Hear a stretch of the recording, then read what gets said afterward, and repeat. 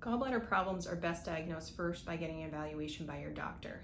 Your doctor will ask you about symptoms like nausea, bloating, fullness, belching, diarrhea, foul-smelling gas, sometimes all in response to eating a fatty meal.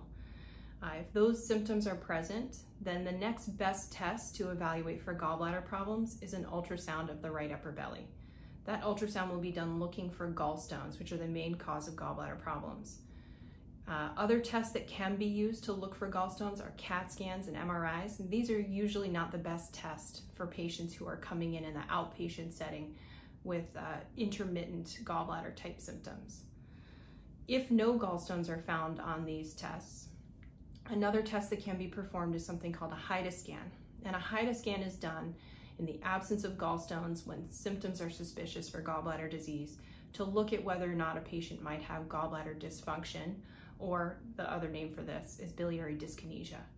So a HIDA scan involves administering a chemical into your body that the body treats like bile and stores in the gallbladder. We then give you a medicine that mimics the signal that your body would normally send after eating a fatty meal called CCK. And we look at how well the gallbladder squeezes. Sometimes it over squeezes and sometimes it under squeezes. If you have symptoms when given that CCK medication, it's a good indication that this could be the cause of your symptoms.